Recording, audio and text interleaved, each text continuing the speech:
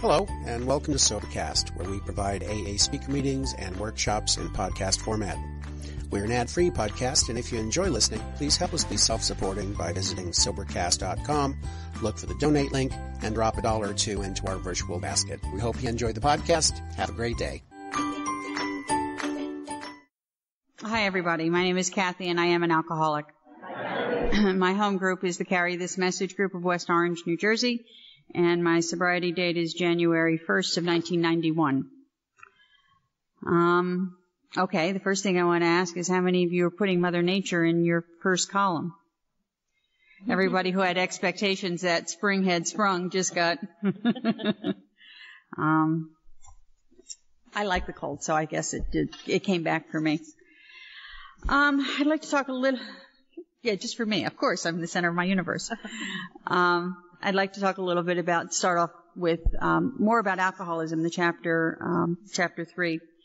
And in this chapter is where we kind of start the talking, we start seeing about the mental obsession with the alcohol. How that even when I'm not drinking, I am consumed with the idea of alcoholism. Or with alcohol, I should say. One of the first lines I loved right at the beginning, it talks about the idea that somehow, someday he will control and enjoy his drinking is the great obsession of every abnormal drinker. I have never in my entire life controlled and enjoyed my drinking. I have controlled it at times. I have enjoyed it many times. But I have never done both enjoy and control. That alone tells me that I belong here. It's the majority of what I'm talking about tonight is going to be into step 2 and the spiritual malady and the fact that we are insane. But this is a great place to. I'm insane. Let me rephrase that. But this is a great place to start. It's like a great jumping off spot because we need to see where our own insanity comes from. And we need to see that we are obsessed. I need to see that I am obsessed with alcohol. I have at this point in time in my drinking career lost the ability to control and decide whether I'm going to drink or not. I don't have. When I got to this place, I didn't have any choice. The whole thing of just say no or just not drink today or choose not to drink today is an impossibility for me. I can't choose that anymore. Alcoholism has taken that away from me. I've gotten to the point beyond where I can, if I could do that, I don't have to be here. So, that's really part of that whole obsession that I should be able to, and my obsession that I should be able to control it is what gets, I become like the hamster on the wheel.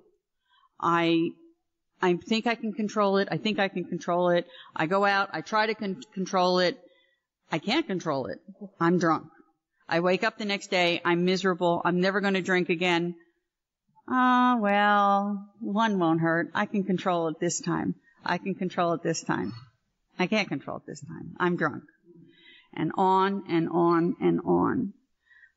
There are a lot of, more about alcoholism has some great stories in it, that just really point up that whole hamster on the wheel deal. There is there are some spots in here where some places where they tell you, how to hit the, I'm sorry. I have a different book than I had originally. Okay. They talk about hitting the bottom, and on page 34 it says, near in the first paragraph, though you may be able to stop for a considerable period, you may yet be a potential alcoholic. We think few to whom this book will appeal can stay dry for anything like a year. And they're suggesting that if you're not sure if you're an alcoholic, don't drink for a year. Even if you can stay dry, try not to, I'm going to add to it, don't drink and try not to think about the alcohol for a year. You know, that's, even if I can do it. Because in my history, I had lots of periods of time where I didn't drink. I could go to the wedding and have 2 drinks. That wasn't a problem. As long as I knew there was a bottle at home. You know, and then I needed, you know, so as long as I knew that I didn't have to drink a lot at the wedding in public and make a slob out of myself. As long as I knew that when I got home, I had it. If I didn't, if there wasn't anything at home, all bets were off. I was going to make sure that I had plenty of alcohol in me, one way or another.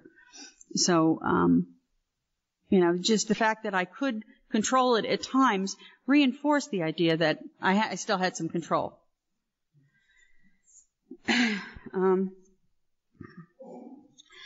Some of the stories in here are really terrific. The first one they talk about is Jim, and with Jim has what we call a suddenly.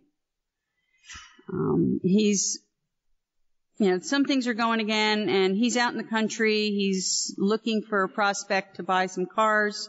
He's hungry. He stops at a roadside diner, or a cafe, and, he's sitting there and everything's pretty okay, and he decides that suddenly the thought crossed my mind that if I were to put an ounce of whiskey in my mouth, it couldn't hurt me on a full stomach. I've gratefully never had as yet a suddenly where I actually gave in to the temptation. I mean, I came in and I haven't had the need to go back out again. As yet. I hope I never do. But I've had the suddenly thoughts. You know, it's sort of like, well, nobody's looking. You know, who's going to know if I've just had a little bit? The thoughts come. So, I mean, I think, and I can't tell you when they're going to come. I can't tell you when that suddenly hits. If I could plan for it, and I could protect myself, you know, but I can't. So that's why they call it suddenly. So I need to make sure that I'm in fit spiritual condition, you know, and this comes when, as I work through the program. I don't expect anybody in step 1 to be in fit spiritual condition as yet. I wasn't, that's for sure. One of the other stories, the other story that particularly, I guess I like is the jaywalker. There's just no way if I take the jaywalking out of there and put alcohol in there, it describes me to a T. I mean, I never, you know, it's not going to get me this time. It just isn't going to get me this time. So I keep going out and doing the same thing.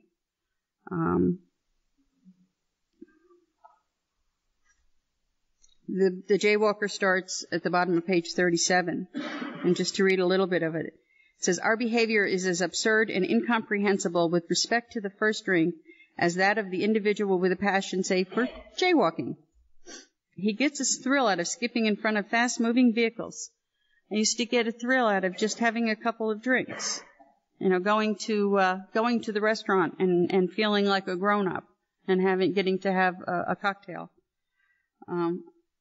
He enjoys himself for a few years in spite of friendly warnings. You know, it's like, you're not old enough, or you're not supposed to be having the drinks. Up to this point, you would label him as foolish chap, queer idea, fun. Then luck deserts him, and he is slightly injured several times in succession. Had a few of those blackouts. Didn't remember what I did. Oops. You would expect him, if he were normal, to cut it out. Actually, there was a friend of mine I was talking to today, and we weren't having a discussion about alcoholism, but alcohol in general. There was an accident by our job, and they were talking about it, and they got into this whole thing of, it was probably alcohol and this, that, and the other thing. And he talked about having had a pretty bad accident about 20 years ago, drinking and driving. And he described the accident, and he said, you know what? I made a promise to my wife that I was never going to do that again. And I haven't. I'm going, what's wrong with you? I mean, take my word for it, he's still a heavy drinker, but he won't drink and drive. I would have loved to be able to be able to say at some point, I'm not going to do that ever again. And I couldn't. So it's as, as it said, you would expect him, to cut it out. And he didn't. He couldn't, as I couldn't. Presently, he's hit again, and this time he has a fractured skull. Oh, well, let me see what happened to me. I had an automobile accident while I was drinking and ended up with a concussion and ended up in the hospital a couple times. Within a week after leaving the hospital, a fast-moving trolley car breaks his arm. I didn't have any more accidents, thankfully, but I had a lot more blackouts. He says that he's decided to stop jaywalking for good, but in a few weeks he breaks both legs. I end up somewhere in another state that I vaguely know the person I'm with. Okay. On through the years, this conduct continues, accompanied by his continual promises to be careful or to keep off the streets altogether. I won't drink as much this time. Finally, he can no longer work. His wife gets a divorce. He's held up to ridicule. He tries every known means to get jaywalking idea out of his head. He shuts himself up in an asylum, hoping to mend his ways. I cut myself off from people for about 3 years and lived a life of a hermit. And I just refused to have any friends, and I moved to a new area and made no friends and cut off all my old friends, figuring that'll help. It was the people that were getting to me. But the day he races in front of a fire engine which breaks his back. Such a man would be crazy, wouldn't he? But that, you know what, you take out jaywalking and you put in alcohol, and I think that, absolutely, I can't tell you how much I identify with the jaywalker on that one.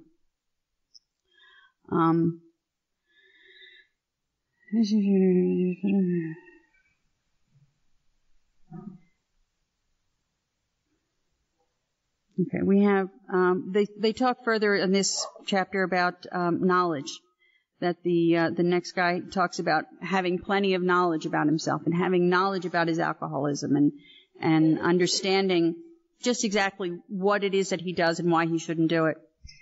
And the guy goes out and drinks again. Self-knowledge isn't the answer. We can't do that alone. Just with our own, it's sort of like my own brain trying to tell me how to fix something. My brain that doesn't work too well when I'm in the midst of my alcoholism is trying to tell me how to make it work better. And I can't do it. So self-knowledge alone can't help it.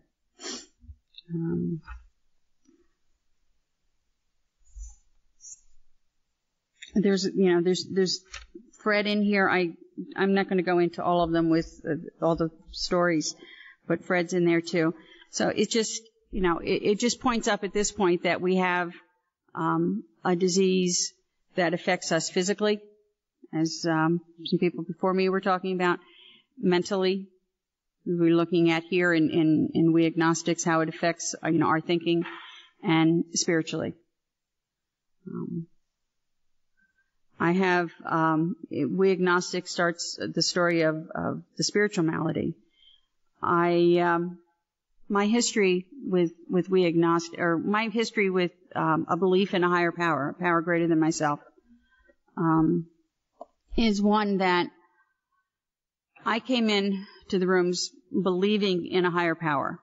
I had no problem with that. I went through 13 years of a Catholic school. The nuns told me they were there. They were my higher power for many of those years. But, I truly did believe, in a God, in a, higher power, whatever you want to call it.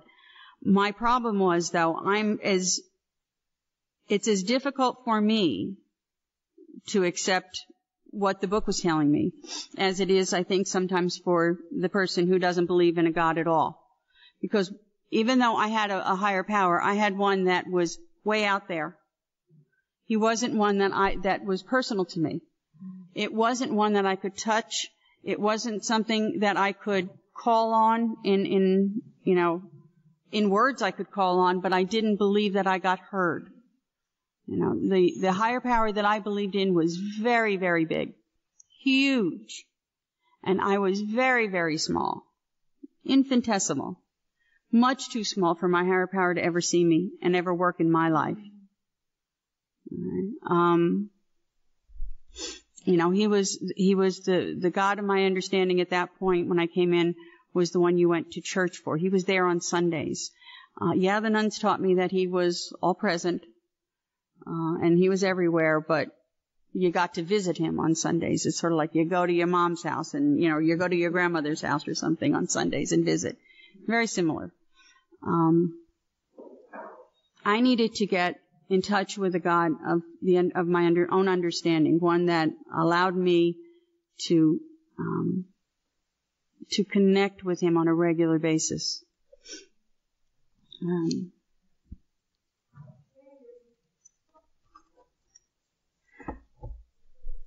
One of the reasons I needed the God of my own understanding in that case is because Step 2 talks about came to believe in a power greater than ourselves can restore us to sanity. I think the first thing that I needed was to make sure that I understood that I was insane. And my insanity wasn't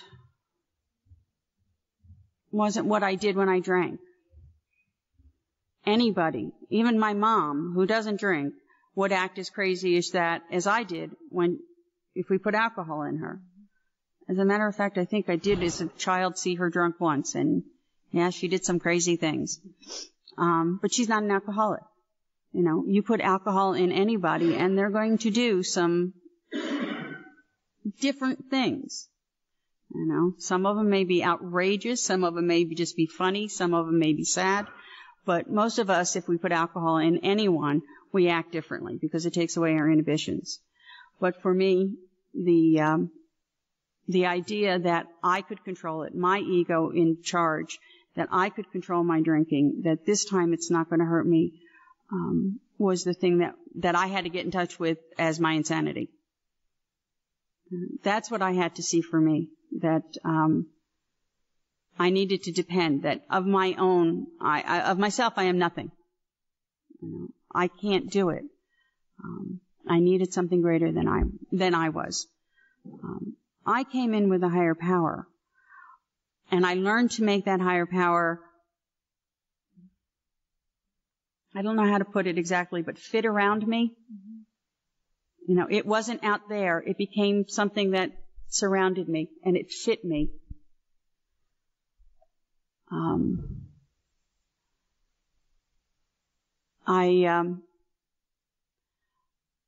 I don't think it matters much how you manage to get there. You know, we all get there through different routes.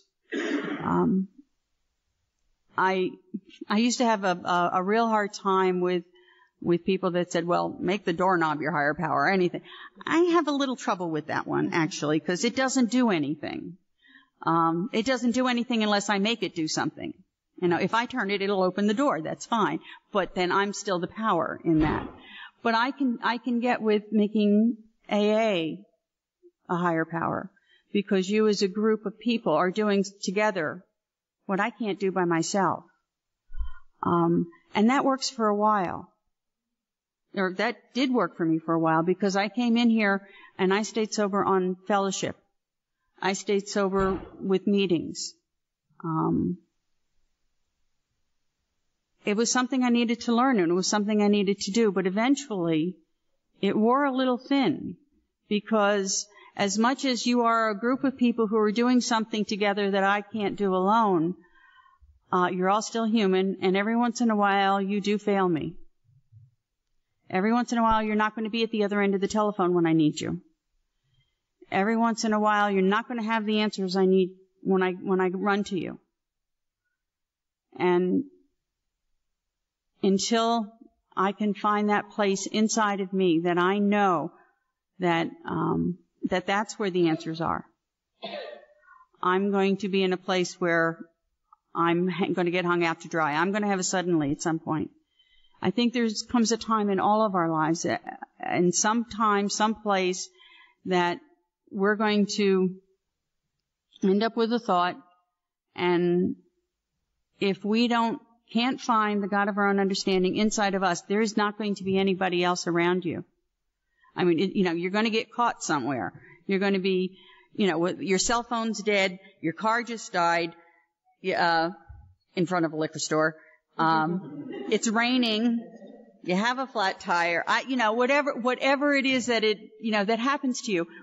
There's going to be a place and time in our lives at some place that we're going to get, and if, we can make it if we're not connected with our higher power. I think we can contrive it sometimes almost unconsciously, that things happen, and so I need a good excuse. If I start the practices, if I do the things, and get connected to the power that I believe will keep me sober, and if I believe that there's a power that will keep me sober,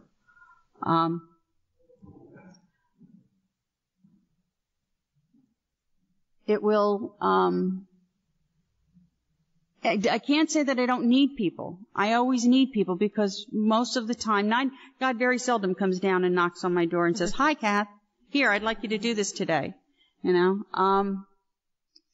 I get my answers. I get my connection to my higher power often through the people in the rooms, through other people that I meet, if I stay open. But I also know that if nobody else is around, if nobody is in, the world suddenly goes silent, I still have a connection. I still have a connection, and that's inside of me. And it's there whenever I want it, whenever I want to tap into it. In the book, it talks about, it makes an analogy to the electricity, and I've always loved that. I don't necessarily have to understand electricity. I don't have to be an electrical engineer. I don't have to, know how it works. All I have to know is that if I go over to that switch and flick it, I get light. Or, if I go down to my furnace and turn on the switch, I'll get heat. That's what God is for me. I don't understand Him. I can't understand Him. And when I try to understand Him, I put limits on that God. But I also know that any time that I go, any time that I need the power, it's always available to me. All I have to do is flick the switch, or open my heart, or listen to what you have to tell me. It's always, it's always available.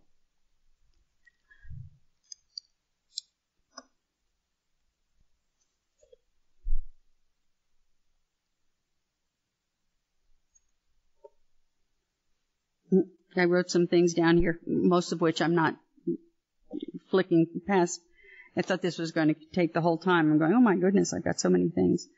But one of the things that I wrote down here was that I had to come to believe that God was deep within me. And that this is the other piece that I think I didn't understand, that I had as much a right to access that power as anybody else. I didn't have to be perfect to go to God. He doesn't need saints. He doesn't need perfect people. He's there for those of us who aren't perfect. And I needed to know that I had a right to go there, that He was available to me. In my ego gets in the way, and my ego doesn't always make me huge. My ego is not one that usually has me strutting around going, aren't I great? Usually my ego takes me in the other direction. And it goes, aren't you small? Aren't you insignificant? Aren't you worthless? Most talked about alcoholism being, for me, it's a disease of est. I have to be the est of something. I have to be the superlative of something.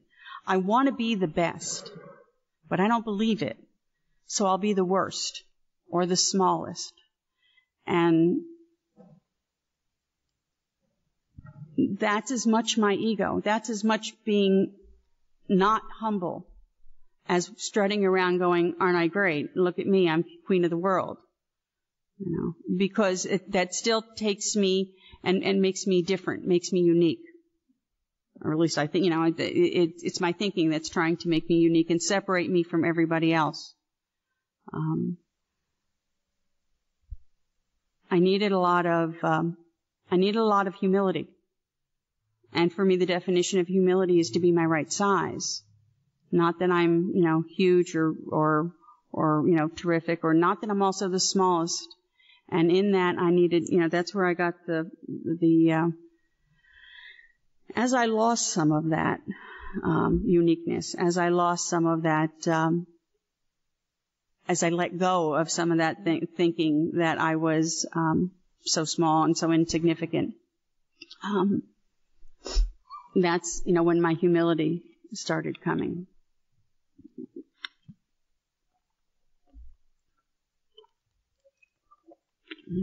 Excuse me.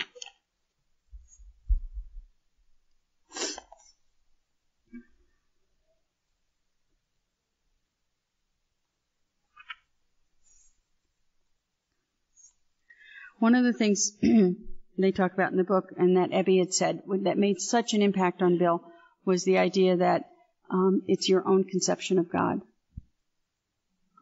One of the things that I do with people that I sponsor is I ask them to write it out. What is it? Given no boundaries, none whatsoever. What would you like your God to be? And, they usually do the writing, and it's, all these wonderful things. And I said, okay, it is. When they bring it back to me, it just is then. It doesn't have to be my concept, and I don't have to agree with it. It just has to be something that each person can live with as their own concept. My concept is very traditional. My concept of my higher power, as I said, I was raised 13 years of a Catholic school. It's really hard to erase some of that stuff. Not that I particularly want to, but the concept of God I have is very much, all-knowing, all-powerful, all-present. The Baltimore for those of you who might be Catholic, the Baltimore Catechism, nope, we got a few that know it. God. Pretty much, but brought down to a place where I can connect with him, But if that doesn't work for you, that's fine. It's however it is. But the one thing that I will suggest to you, is don't put the boundaries on the God as you understand him. Keep the door open for that concept to constantly grow, change, and become different. As I said, the God of my understanding at this point, I basically, my concept is that there's no concept. Because my God has gotten so big, so large, that it's not containable in my head. And this is good. This is good. He's grown beyond me, which is marvelous, because I have to definitely get out of me. On the bottom of 46, Bill gives a bunch of names to him, and he says, as soon as we have admitted the possible existence of a creative intelligence, a spirit of the universe underlying the totality of things, we begin to be possessed of a new sense of power and direction, provided we took simple steps. 1 through 12. We found that God does not make too hard terms to those who seek him. To us, the realm of the Spirit is broad, roomy, all-inclusive, never exclusive or forbidding to those who earnestly seek him. We believe it is open to all men. He's telling us right there that there aren't any boundaries. It's all-inclusive. Everything and anything you can possibly think of, God is. And anything and everything you can't think of, God is. So, it says, don't let prejudice you may have against spiritual terms deter you. I hear a lot of people in the rooms talk about, particularly, I guess, I don't know, I hear people in the rooms talk about the Catholic religion a lot of times, and they're recovering Catholics and that type of thing. And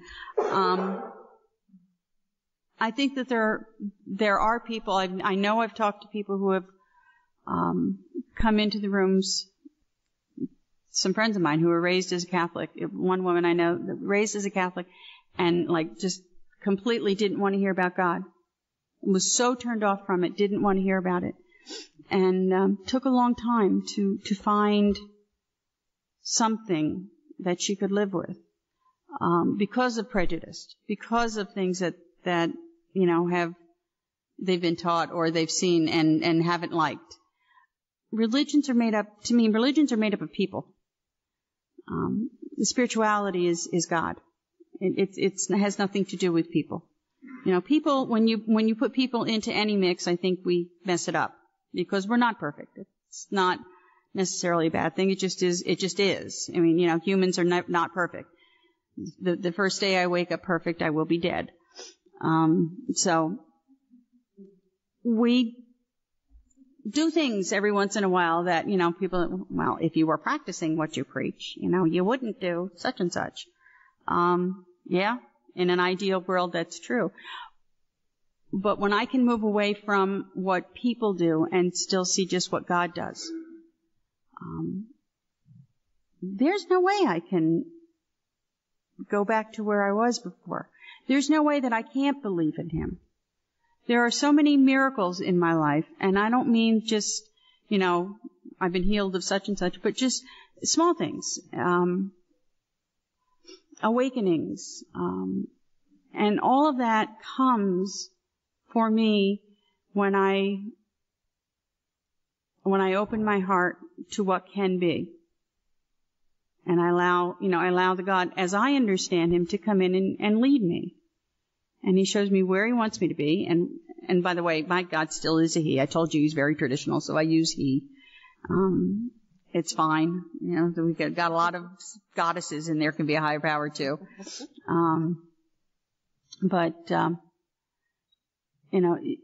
There's just been too many miracles in my life to call them coincidences.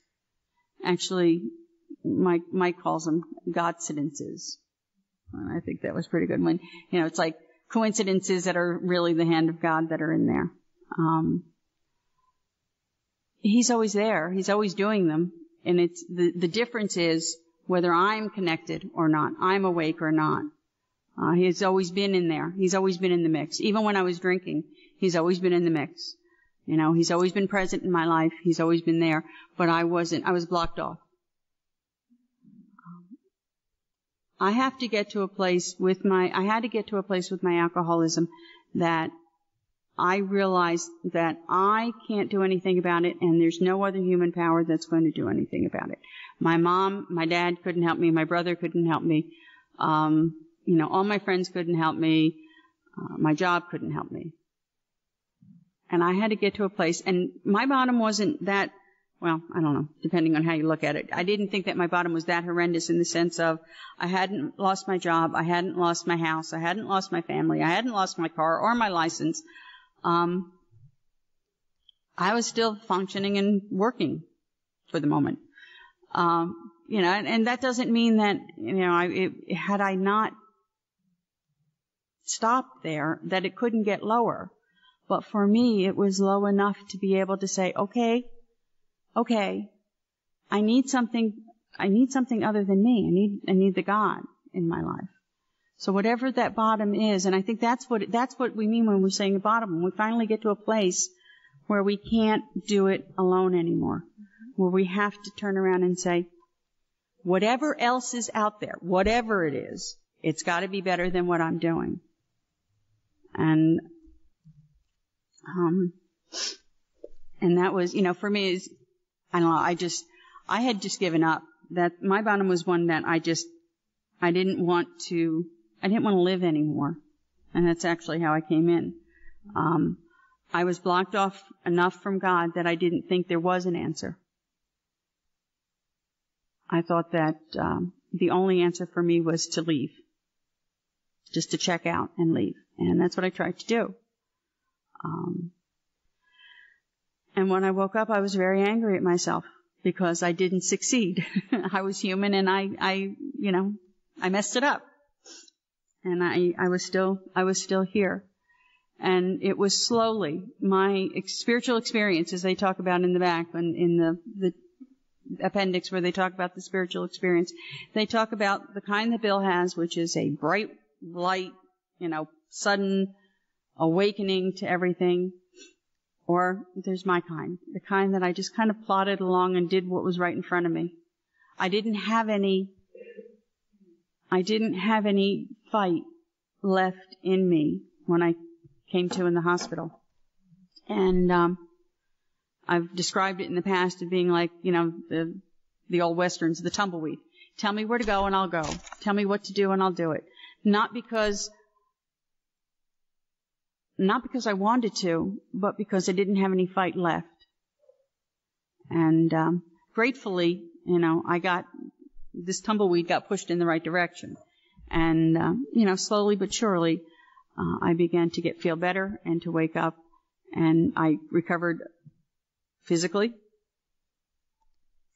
And then I began to recovered mentally. And then as my brain woke up and I heard what this book says, and it took me about 3 years in the program to find people who were talking about recovery in the book. I began to wake up spiritually and began to get connected with that power inside of me that I call my higher power.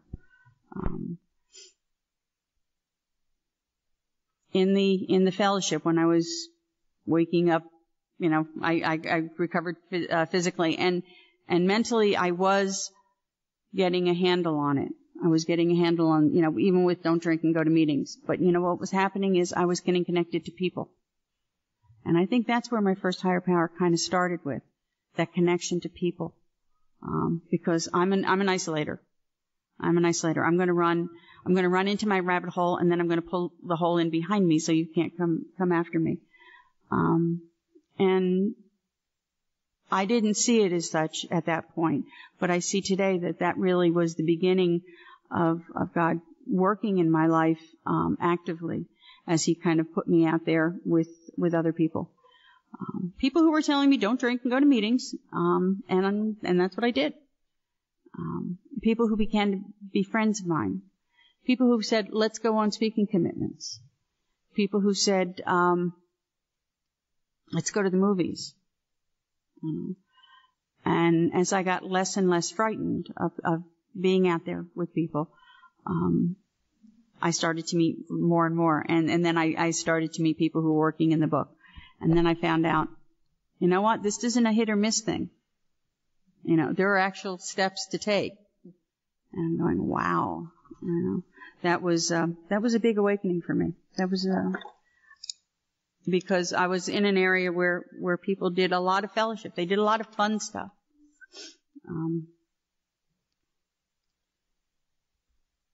I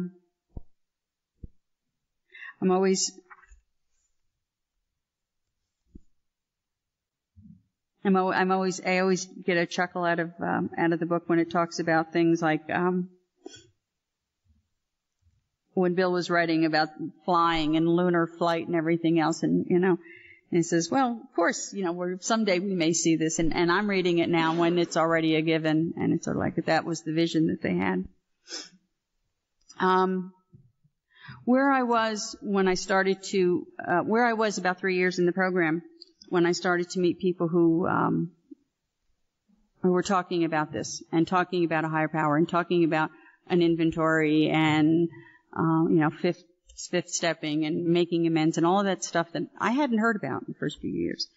I think where I was at that point was, as I said, people, the group, were pretty much my higher power. They were the ones who were leading me. But when I looked at where I was inside, there's a great description of it on page 52. And they talk about the bedevilments, but it really is where I was sober. On 52, it said, second paragraph, it says, we had to ask ourselves why we shouldn't apply to our human problems the same readiness to change our point of view. We were having trouble with personal relationships. We couldn't control our emotional natures. We were prey to misery and depression. We couldn't make a living. We had a feeling of uselessness. We were full of fear. We were unhappy. We couldn't seem to be of real help to other people. That's where I was. That's where a lot of it I was in the beginning, you know, not just in the beginning, definitely when I was drinking. I mean, forget that. That was all of it. But even in sobriety, there was a lot of that in me at that place because I had put limits on my higher power. You know, he was still the God in church, and he was still the God up there on the altar. I wasn't seeing the connection between that God that I learned about and the people in the rooms. So there was a lot of, you know, there was a lot of fear. There was a lot of unhappiness. I wasn't being particularly useful. I was doing a lot of stuff, but doing a lot of things doesn't necessarily translate into being particularly useful.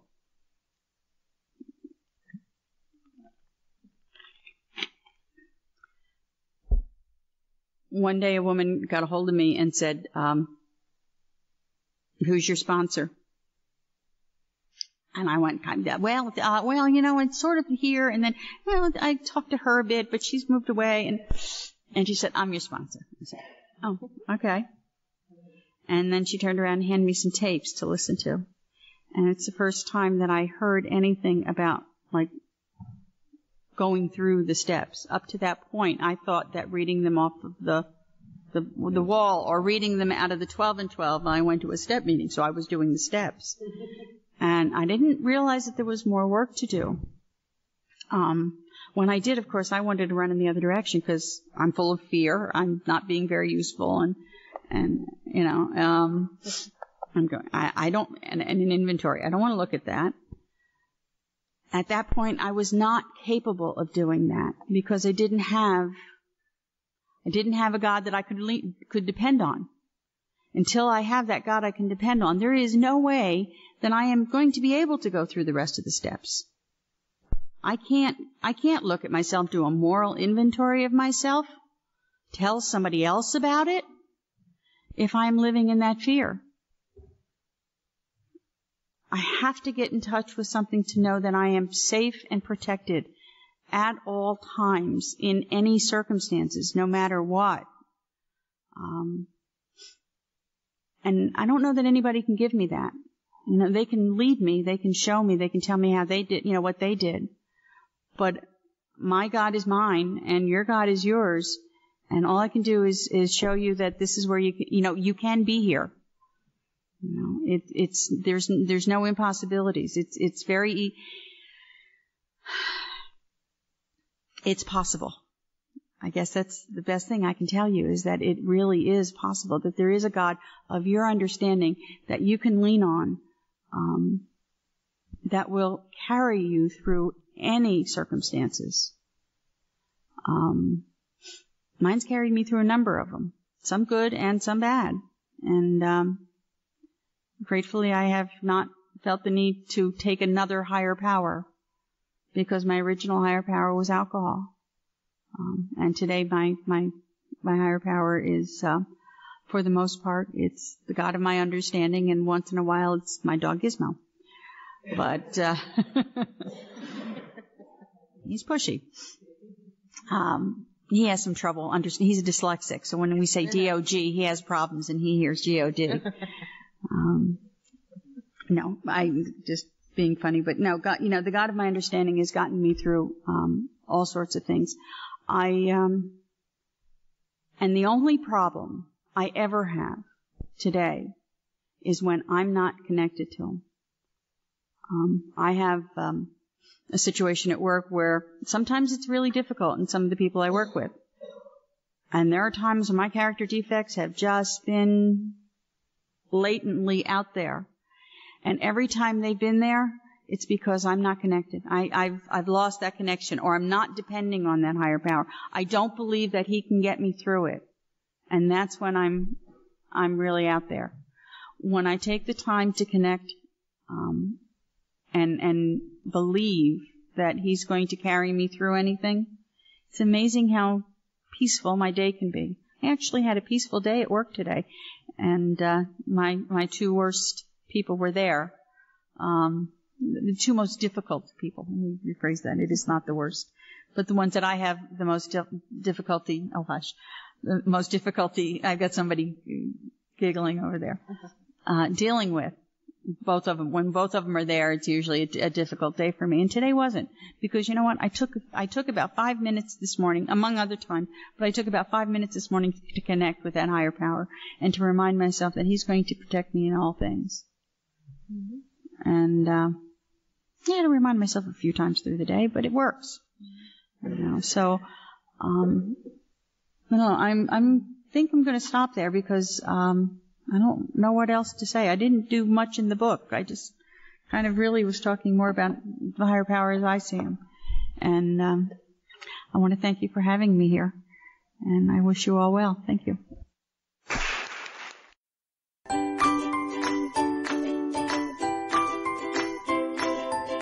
Thanks for listening. I hope you enjoyed the podcast. Sobercast is ad-free, and we'd like your help in order to keep it that way. So if you'd like to help us be self-supporting by pledging $1 or $2 a month, visit Sobercast.com and look for the donate links. Thank you very much.